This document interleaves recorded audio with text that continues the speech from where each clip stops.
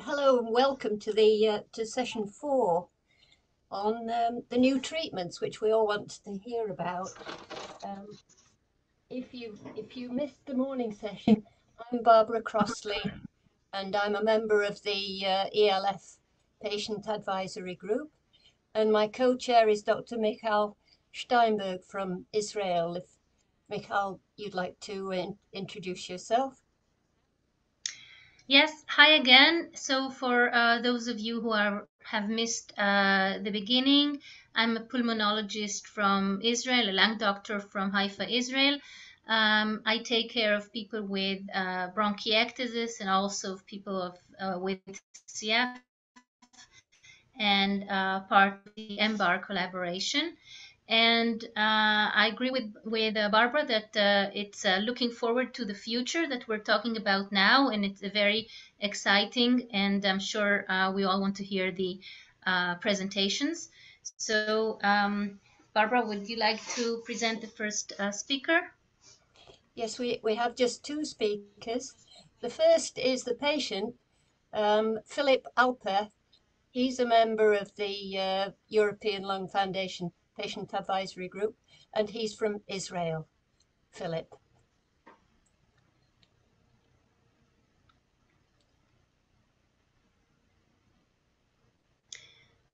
Philip has shared a video, but will be with us at the end of the session to answer questions.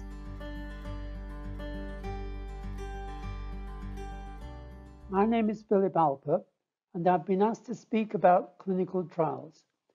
I'm a participant in a drug clinical trial, and this particular trial is for a drug that is hopefully going to reduce exacerbations in people with bronchiectasis. I'll tell you about my particular experience during the talk, but let me first just give you a little bit more information about drug clinical trials in general. I've shown on the screen the 3 main phases of a clinical trial. In the first preliminary phase, a small number of people are involved, mainly, I think, to test for safety. In the second intermediate phase, where I think more people are involved, the drug is further checked. Then, in a final phase 3 stage, where I am involved, a relatively large number of people, of the order of 1,500, are involved. I'm a phase 3 participant checking the efficacy of a drug called brensocatib, and I believe the whole of the testing being performed is funded by the makers of the drug. This slide shows the overall design of the phase 3 stage, and as you can see from the slide, there are hopefully a large number of participants. The phase 3 stage began in December 20, and I was enrolled in December 2021. For the trial, I am given a set of pills. The trial is a double-blind, placebo-controlled trial, meaning that neither I nor the people administering the trial know which drug I am taking.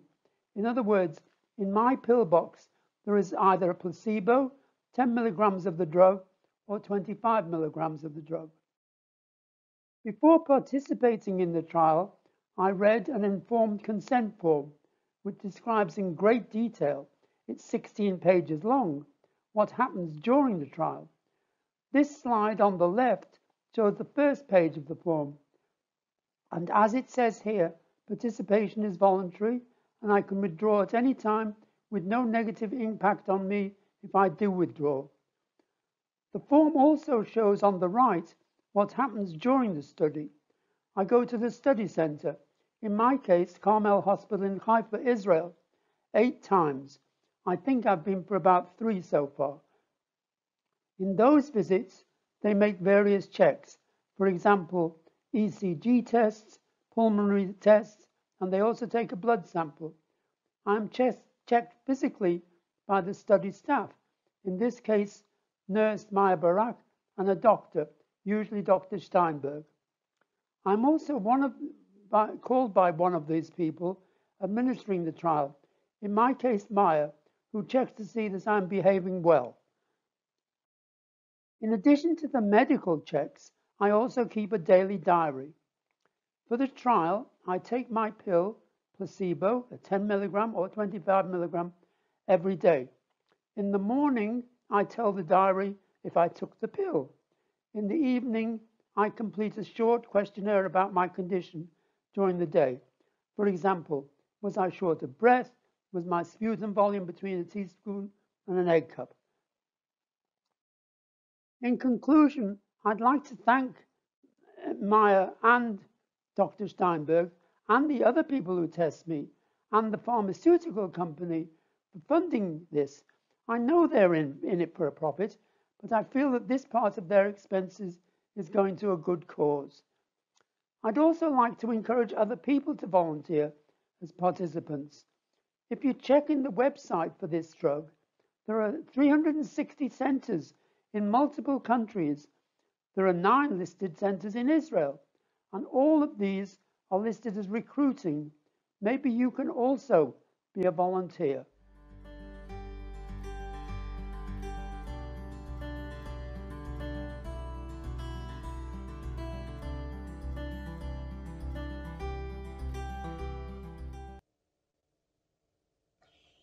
Thank you, Philip. That was really enlightening. I've never taken part in a trial myself. I've offered, but I haven't qualified. So yes, that was really good. Thank you very much. Now, Michal, would you like to introduce Dr. Chalmers?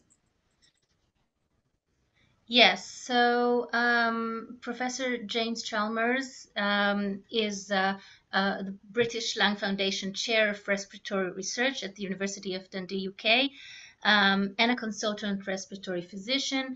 He's also one of the leaders of EMBARC, and I think his contribution to the research and care of people with bronchiectasis over the past decade is enormous. And I think we all know that James is a wonderful speaker, and I'm really looking forward to his talk about new treatments for bronchiectasis. Thank you so much, Michal. Thank you so much to the organisers of the meeting. It's a real privilege to be part of this community of clinicians and patients trying to find new treatments for bronchiectasis. I've got one real objective for this final presentation, and it's to round off the day by giving you some hope that there's a lot of activity going on to generate new treatments for bronchiectasis. So if you leave with one message from me, it's that new treatments are coming. And there is a bright future for people with bronchiectasis. And so hopefully what I'm going to tell you over the next 20 minutes will give you the evidence for that. Before we start, it's important that you know that I'm going to talk about new drugs, and I do a lot of research and consultancies with pharmaceutical companies and charities that develop new treatments. I'm going to talk about some of the work that we've done with them, and so they're listed on the slide. I'm also going to talk about treatments that aren't currently approved. So please don't go and ask your doctor for these drugs, because most of them I'm going to talk about are not available. I thought it would be useful to start off with answering the question, why don't we already have lots of really good drugs for bronchiectasis? And some of the speakers early in the day have addressed this, the fact that this has historically been a neglected area of research. The disease was first described in the 19th century, but very few doctors and very few scientists made this a priority, because as antibiotics were developed early in the 20th century, there was an assumption that bronchiectasis would just go away. So there was no need to do research into this condition because it wasn't going to be a problem in the future. It's been very difficult to diagnose until recently because the diagnostic techniques, there's an old bronchogram at the top right here, were quite difficult to do. And so the advent of CT scanning has meant we can pick up a lot more patients with bronchiectasis who were previously diagnosed or misdiagnosed with other conditions. And that underlies what Amelia told you about earlier today, which is that there's been a big rise in the number of people diagnosed with bronchiectasis. Most of that, I suspect, is addressing underdiagnosis that's been going on for a long time.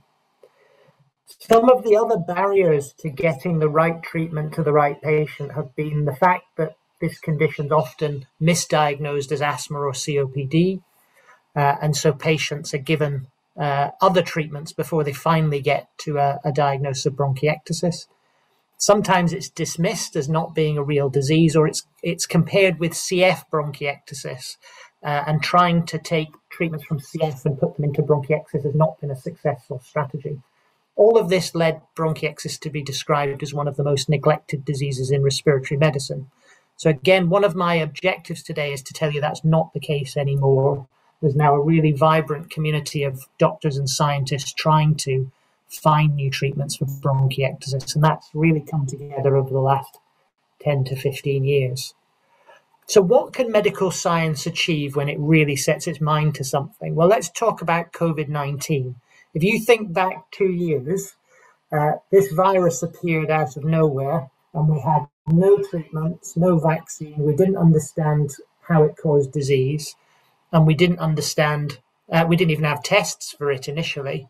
And over the past 2 years, we've gone from that situation to having a situation where there's multiple treatments, multiple preventative strategies, multiple vaccines. COVID's still a problem, but medical science has made enormous advances in a very short period of time for another lung condition, which is what COVID-19 is. So can we learn anything from COVID-19 as a model of research success? Well, if we think about the drugs and the vaccines that have been developed for COVID, what have we got? So on the left-hand side of this slide, the first treatment that was shown to reduce mortality or improve outcomes in COVID was a really old drug called dexamethasone. You've probably all heard of that one. And that's a drug that's been around for decades. It was applied to the right people at the right time in a big clinical trial. So in bronchiectasis, we could learn from that and think, are there lots of other drugs around that we know are already available, but could be better used in bronchiectasis? We call that repurposing, or using drugs for a better purpose. And then as the pandemic has progressed, new drugs specific against COVID have been generated, like the antibodies. So could we generate new drugs using technologies that have recently been developed? And Dr. Altenberg actually spoke earlier about the idea of antibodies to treat Pseudomonas. Why not? If we can develop antibodies in 2 years to target a virus, why couldn't we develop similar technologies to target a bacteria or other things that cause disease in bronchiectasis? And then the preventative strategies are really important. Vaccines have made the biggest impact on the pandemic. Why don't we have vaccines against pathogens like Pseudomonas aeruginosa? And why don't we talk more about preventing chest infections and preventing bronchiectasis rather than treating the consequences? So another lesson I would say we've learned from the pandemic is that prevention is better than cure. So I'm going to talk about all of these three things, really. Can we make better use of existing treatments? How are we going to make new drugs? And how are we going to prevent severe disease? So where we are at the moment, and this has been dealt with all through the day, so I'm not going to spend very much time on this, is we have antibiotic treatments that can target infection. We have some anti-inflammatory medications that include the macrolides and steroids. We have airway clearance and some other medications that can help mucociliary clearance, getting the phlegm up. And we don't have much that can regenerate the lung, but occasionally surgery is used when there's an area of lung that's particularly damaged. What can we add into this, or what can we, or how can we target treatments better to the right patient? Well, let's start by thinking about the targeting of treatment to the right patient and the differences between different patients. I've got a little question here. Do antibiotics work for you when you get a chest infection? So the question is, if you have a chest infection and you get an antibiotic, which of the following best describes you? I usually feel better very quickly. I usually feel better very quickly, but sometimes need several courses. Antibiotics don't often work quickly, and I need more courses or have to take a longer time to recover. I don't get antibiotics, or you don't know. So launch the poll, please.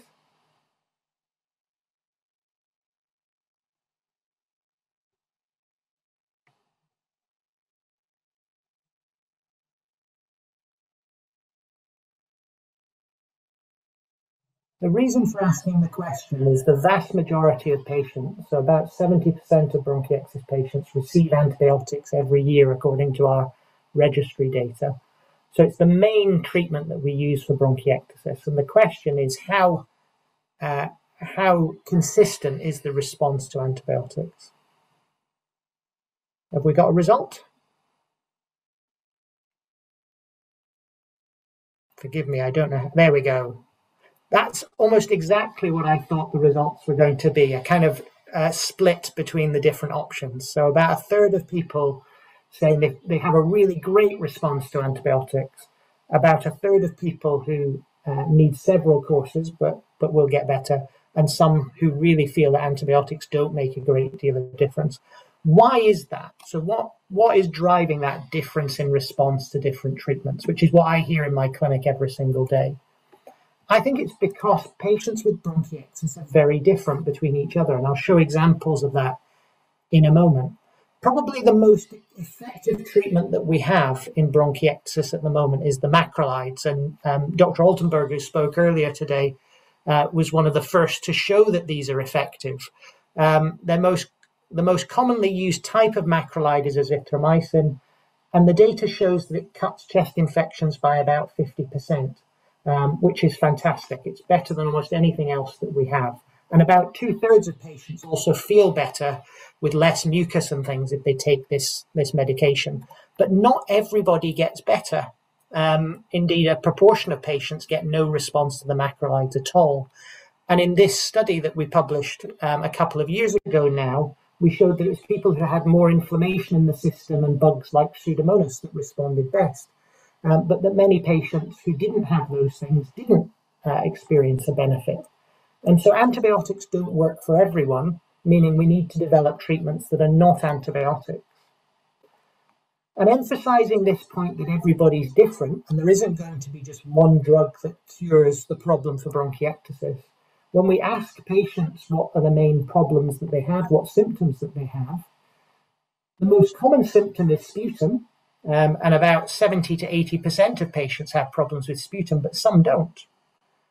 Many patients have problems with exacerbations, but some patients never have exacerbations. Some patients have problems with cough or shortness of breath, but many patients never have those symptoms. So you're not going to find a single treatment that cures the problem for people who have this very diverse range of different symptoms. We need to tailor the treatments that we give to the problems that patients have. And you've heard also today about the importance of other aspects of this disease, like diet, exercise, airway clearance, mental health, all of which impact on quality of life for our patients. And so we need multiple approaches to treatment if we're going to make a difference. And another way of describing that is to talk about this idea of personalized medicine. That's treating people as people rather than treating people as disease labels. If every patient with bronchiectasis is different, as illustrated here by people with a different color, we can use tests and we can use questions and we can use our observations as clinicians to put patients into groups to say, this group is more likely to respond to an antibiotic, this group is less likely to respond to an antibiotic. But ultimately, medical science can help us to find tests, biological tests, that can tease out responses to treatment even more effectively than just asking questions. And that's called endotyping, or another way of putting it is sort of finding a fingerprint that will identify you as somebody that will respond to a particular type of treatment. And this is, I believe, the only way we're going to get to effective new treatments for bronchiectasis, because everyone with this disease is so different.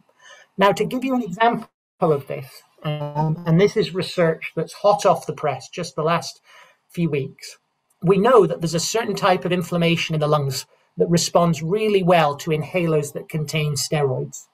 60% of people who have bronchiectasis in Europe take inhalers that contain steroids, but we don't know, because we don't have trials, whether they work or not and who they work in. So we did research across the whole of Europe, looking at the prevalence, the presence of this type of inflammation in people with bronchiectasis in sputum tests and in blood tests. And it was remarkably consistent. You can see from the map that about 20% of people had this type of inflammation that is thought to respond to the type of inhalers that many people are taking. Now, that's really interesting. And at the same time, another of the speakers earlier today, Dr. Alberti, was looking at patients who'd taken a steroid in a study and showed that whereas across the whole population of people who took it in that study, only a small number got better, had less symptoms with the inhaler. When they looked at people that had this high blood test showing that they had that type of inflammation, nearly half felt better when they took the inhaler. So this is an example of what I was talking about at the beginning, of a drug it's already around. We know these inhalers are being used, but we can find the right people to use them in and potentially, therefore, improve outcomes for patients without having to develop a completely new drug. This is the concept of personalized medicine that I think really needs to be applied to bronchiectasis. Now, you heard the lovely presentation earlier today about the experiences of being in a clinical trial. That clinical trial that was described is of a new drug trying to reduce inflammation in bronchiectasis. Inflammation is really easy to recognize in bronchiectasis because that's green sputum that we cough up every day. That contains inflammatory cells called neutrophils. And the reason it's thick and green is because these cells that I've illustrated on the right are green. They contain a green protein. And you can see, this is a zoomed in electron micrograph of a neutrophil trying to trap bacteria with this thick, sticky DNA. So it traps the bacteria to stop them spreading, but that also makes the sputum very thick and can contribute to exacerbations. So recently, drugs have been developed that can stop this process from happening. They stop the release of these damaging proteins that contribute to the sputum and contribute to the inflammation that patients in bronchiectasis have. And that's the trial that the previous speaker is participating in a phase 3 trial. We performed a phase 2 study in 256 patients of this new drug that's called brensocatib. 2 doses of that medication, 10 milligrams and 25 milligrams. And it markedly reduced the amount of inflammation in the lungs. So this is a graph of the inflammation in the lungs. The lower it goes, the less inflammation there is. And at the 25 milligram, it almost completely got rid of the inflammation in some patients. And in the patients where it did get rid of the inflammation, there was a clear reduction in the number of chest infections that people had. And that's on the next slide. This is a little bit of a complicated slide, but it's counting the number of people who are having chest infections. And you can see here about 50% of people had chest infections in the group that didn't get the drug. And that was reduced to only about a third in people that did get the medication.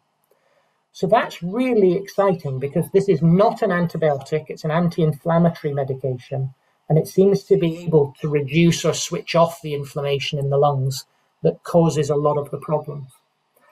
So you can see where this is sort of going is that we have a type of inflammation that can be treated with the steroids that represents a small proportion of the bronchiectasis patient. And we have a type of inflammation here that can be treated with an anti-neutrophil medication.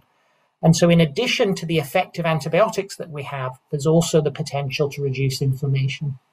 I have one last question here, which is around the COVID-19 pandemic. Has the COVID-19 pandemic had an effect on your bronchiectasis? So this is really targeting towards the patients that are here today. Option 1 is, have you had more chest infections? Option 2, less chest infections. Option 3, about the same. D, I don't know. And this is comparing before the pandemic to the 2020-21 sort of period. Can we launch the poll? Fantastic. So I'm really curious what the result's going to be here. Because we've kind of been through a natural experiment over the last 2 years. Everybody has changed their lifestyle completely as a result of the effects of the pandemic. And it's allowed us to learn a little bit about what does cause bronchiectasis exacerbations and other ways in which we might be able to prevent them. And some of the speakers earlier today mentioned a little bit around things like viruses. Are we able to see the results?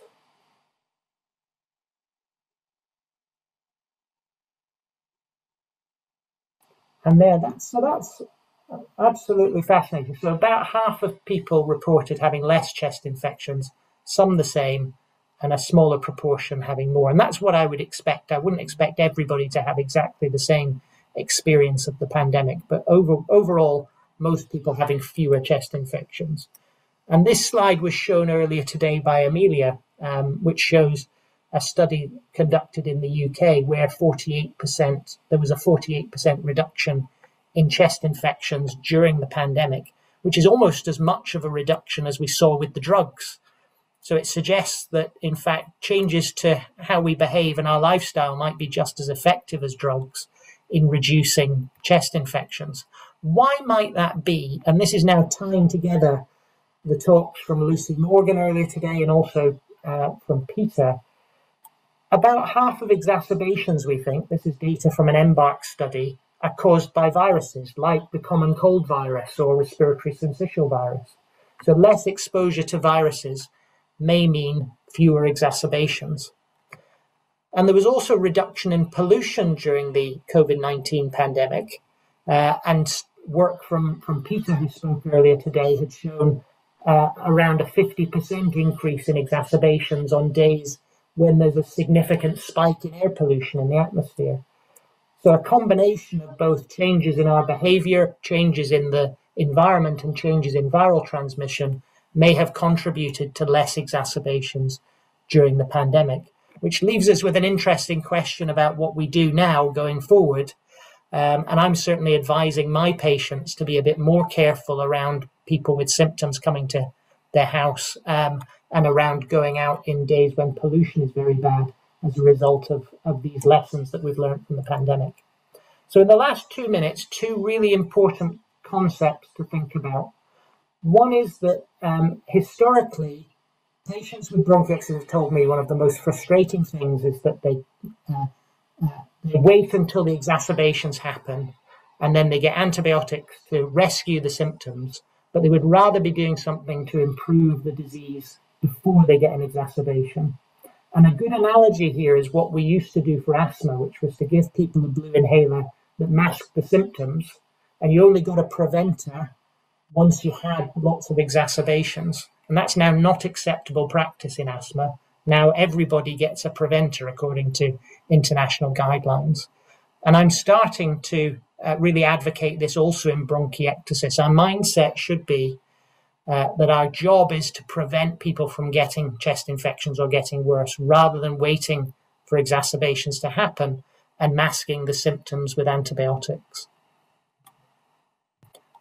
And finally, let's think about the future. So you've heard about new anti-inflammatory drugs, new repurposing of drugs that we've had for a long time, but using them in the right patients. Where are we going to get the next generation of drugs from that are going to change the game in bronchiectasis? One of them, I think, is in identifying what the cause of bronchiectasis for the majority of people is. There's a huge amount of work now going on into genetics of bronchiectasis, finding out in people who thought they didn't have a reason for having bronchiectasis, that in fact they had a gene that caused this problem.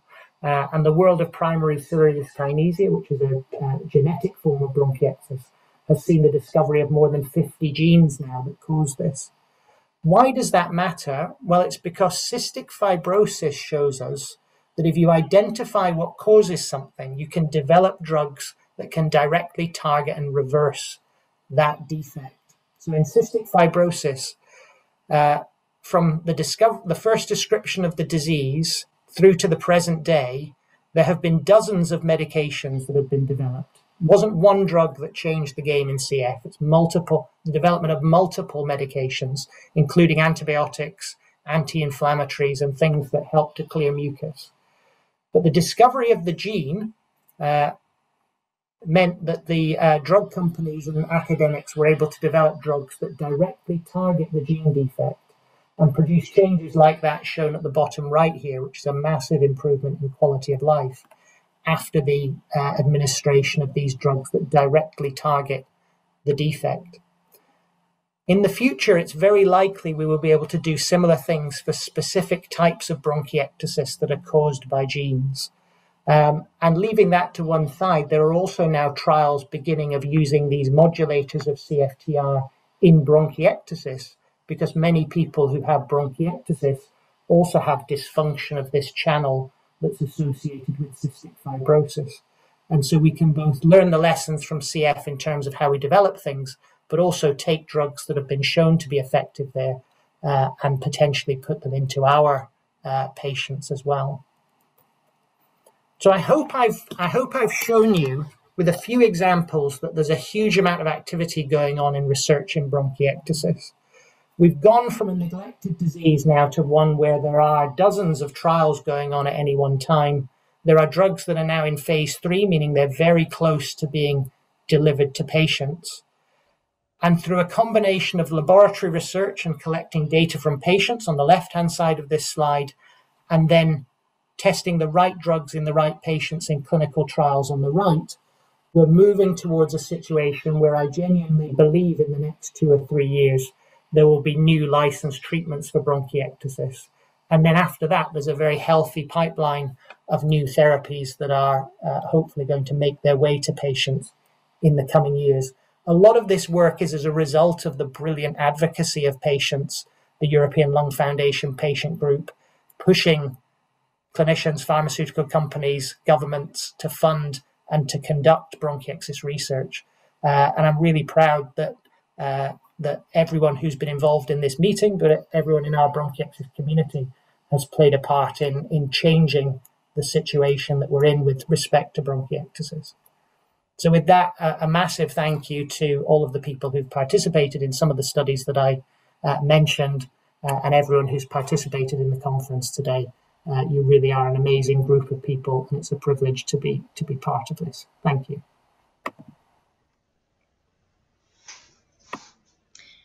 So thank you very much for 2 brilliant talks that we heard today. And maybe I can start some of the questions, and I'll start with Philip. Philip, are you with us? So there was one yes, question I'm here. in Hold this. on. Thanks. So there was one question in the chat. How can you keep up with the clinical trials that are available for patients? So if someone wants to be enrolled in a clinical trial, what would you recommend? Well, you came to me and asked me to be, and when but if I didn't. and when I checked in the clinicaltrials.gov site, it showed that there are 360, I think it's now up to 400, different places looking for volunteers for the particular drug that I'm taking. There are 9 in Israel. I'm sure there are hundreds in more than many in the United Kingdom, in all the countries and the people that are listening to this now. And so what they have to do is go to their doctor or go to their clinic and tell them they want to be a volunteer. Thank you, Philip. Thank you. I have a question for James. I'm particularly interested in personalized treatment.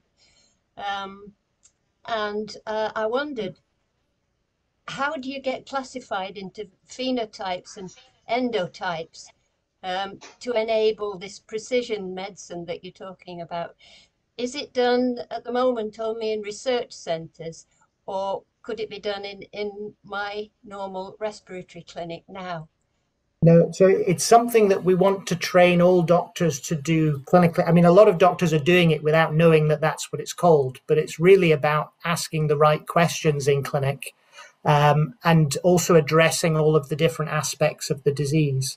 So some of my patients will say, when I ask them about, for example, nasal symptoms, and they've got terrible symptoms, oh, that's the first time anyone's ever asked me about that.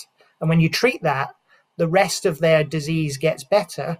But it's only if you know to ask that and to treat the patient as an individual, some patients have nasal symptoms, some don't, that you start to improve outcomes. And so it's about accepting that our patients have lots of different problems, and we need to spend the time and do the tests to go through all of those problems and address them in a consistent and appropriate way. And that's how you get the best outcomes. If we say, well, the most common problem is infection, so we're going to treat everybody with antibiotics and forget the rest, you won't get the same quality of outcomes. And so that's really what the message about personalized medicine is.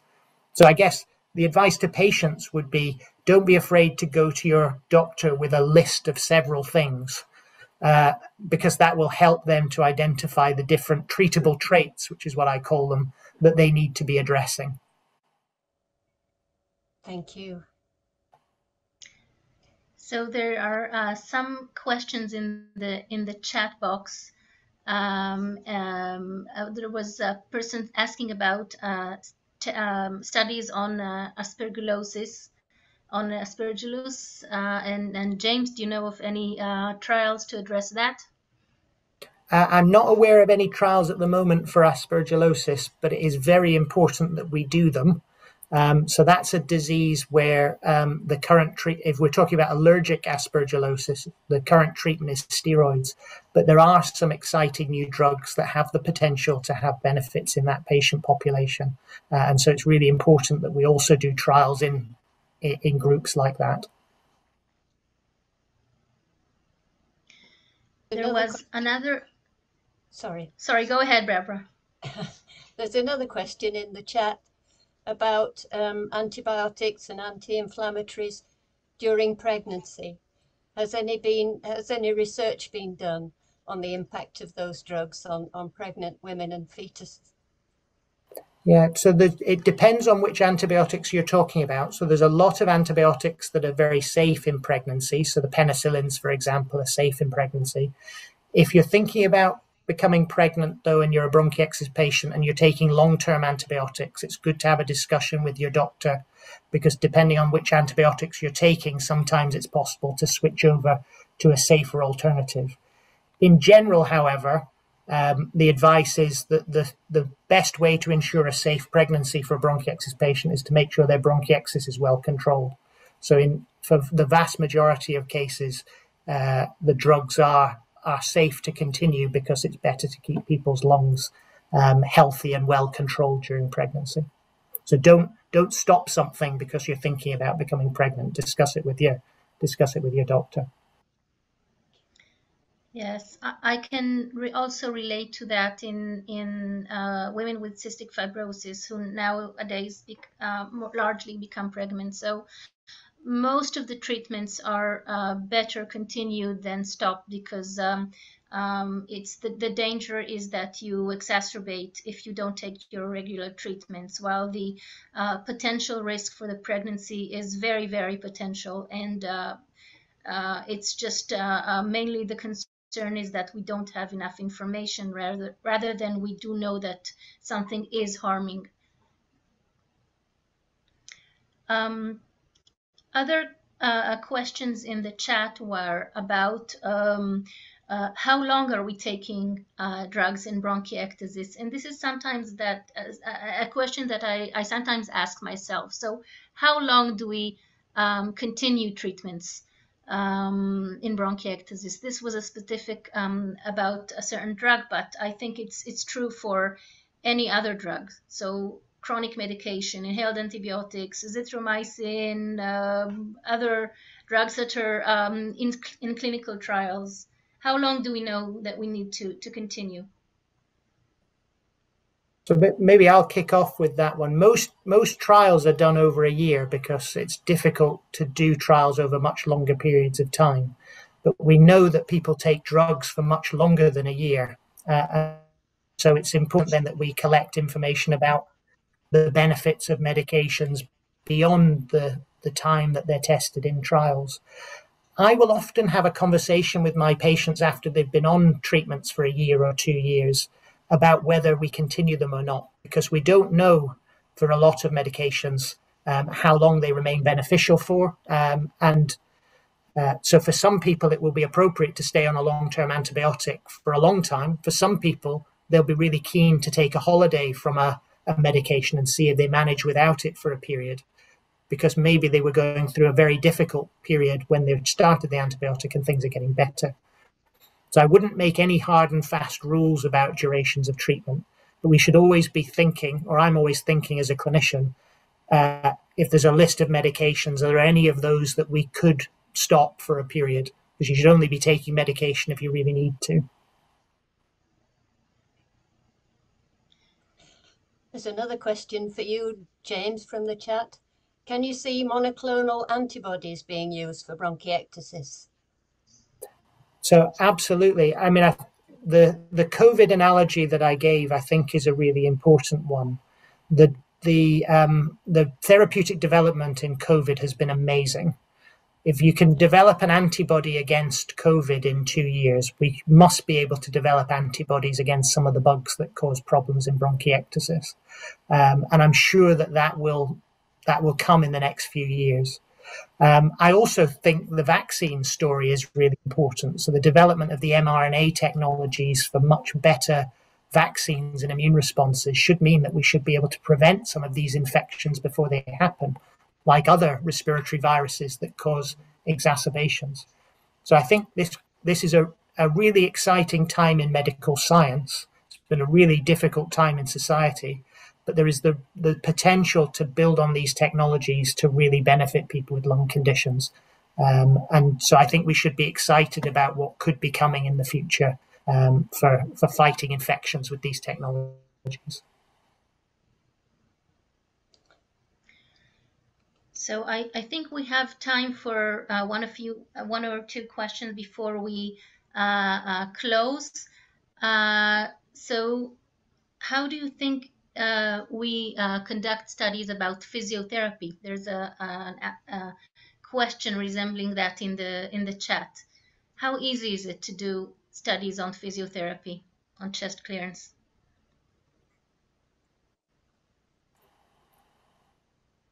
Impossible.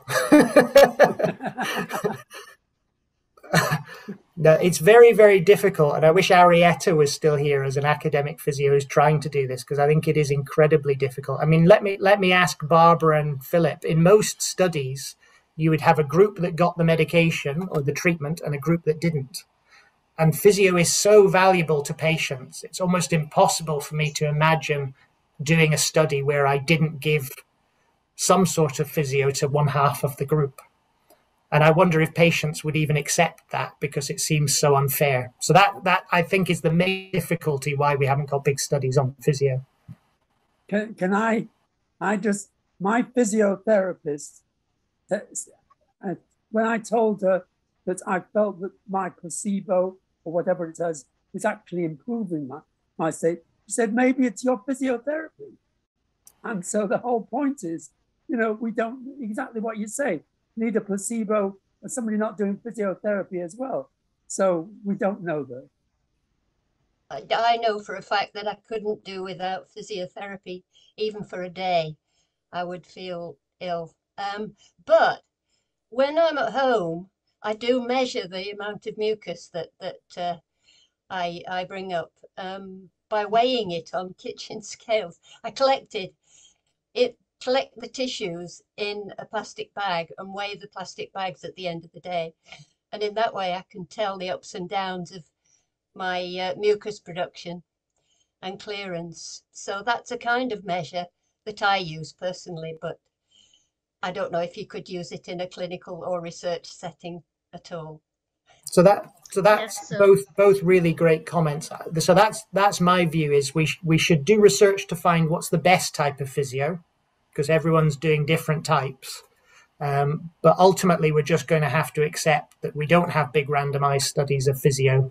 It's a good thing. I don't need a randomized controlled trial to say that jumping out of a plane without a parachute's a bad idea. And I don't need a randomized controlled trial to tell me that doing physio is a good idea.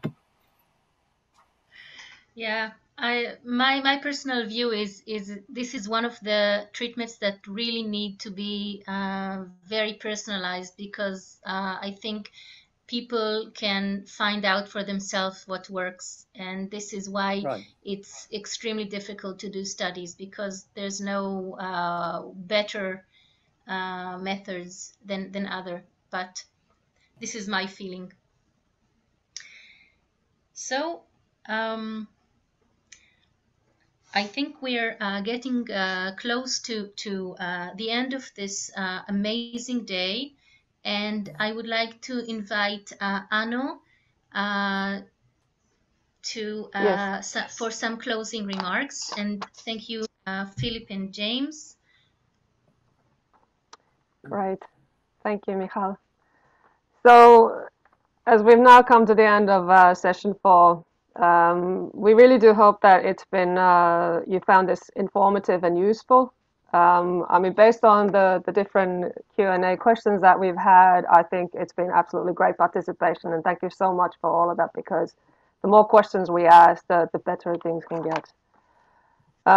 Just reflecting some on the things that inspired me apart from the discussions that we had in the different sessions and the questions.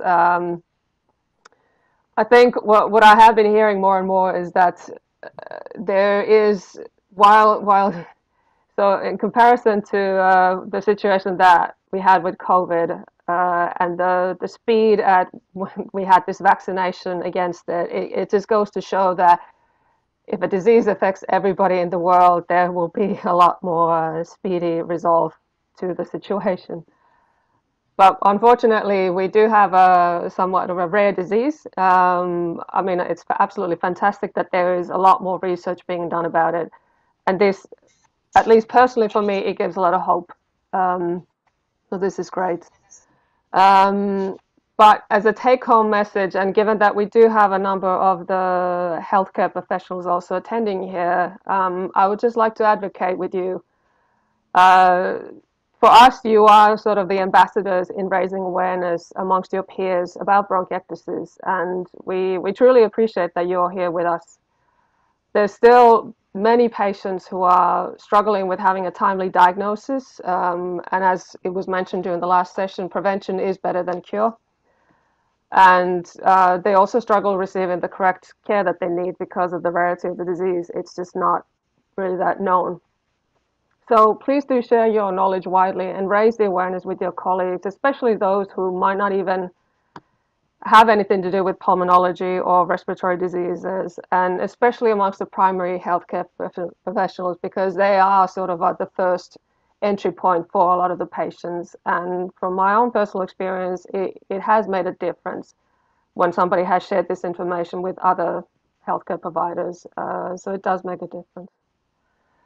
And in the current slide, you can actually see how, if you're interested in keeping in touch and receiving more information, you can, for example, sign up for the EFL newsletter or follow them on social media. And you can also find more information on EMBARC's website and their Twitter account. And there is also the bronchiectasis patient website shown here. That's in 3 different languages, in English, Dutch, and French. So over to you, Michal. So thank you, Anno. So some final thank yous to all of the speakers for wonderful talks, for the patient who contributed and shared their videos or spoke in person, for all the session chairs, the members of the EMBARC steering committee, and our wonderful bronchiectasis patient advisory group, and everyone else who helped promote and manage the event today, and everyone who joined us on the day. Your remarks are very, very important. It's amazing how much we learn from all of you, from our patients, from family members. I'm reminding you that the talks have been recorded, and we aim to get them on the ELF website in a few days. ELF will notify all of the registrants by email, and you'll be able to watch again, or the parts that you've missed, or forward to your friends. So with that, I wish you a good rest of the day, and we'll really hope to see you again next year. Bye, everyone.